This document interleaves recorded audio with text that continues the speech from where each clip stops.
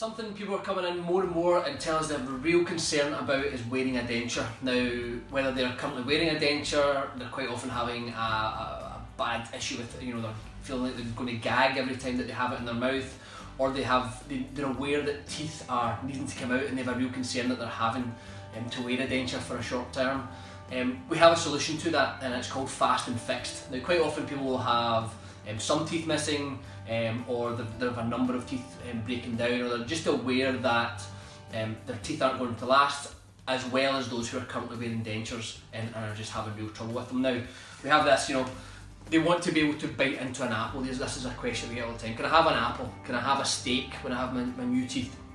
But I don't want to wear a denture. Now, we do have a solution for that, and it's what we refer to as fast and fixed teeth in a day, where we bring you in the morning after our planning is done. We'll obviously have everything discussed with you beforehand, but on the day of treatment we bring you in the morning, we put some implants in place, generally between 4 and 6 in the majority of our cases, and that gets completed over maybe an hour and a half, 2 hours in the morning, and then in the afternoon you come back in and we screw some teeth into place for you. Now, this works very, very well. Now, here's a small diagram of what goes on here.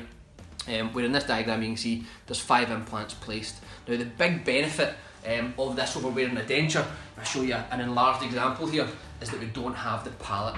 There's no coverage of the palate over this area, so you're not having that problem feeling like you're going to gag, that you're feeling something is moving about. Because generally when we do some of our more in-depth treatments, the denture can be the biggest challenge during the treatment.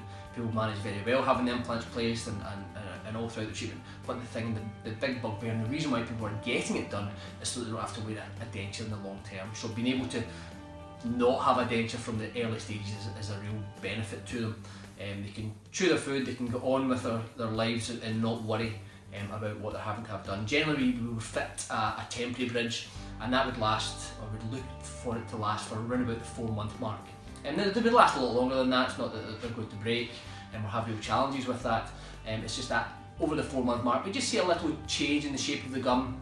So at that point, at 4 months, we feel that that's generally complete in most cases, and we look forward to getting this new bridge where we can go through a full smile design process and really give you what you want, so that you can continue to chew, not have a denture, and just get on with your life with the appearance that you want to achieve.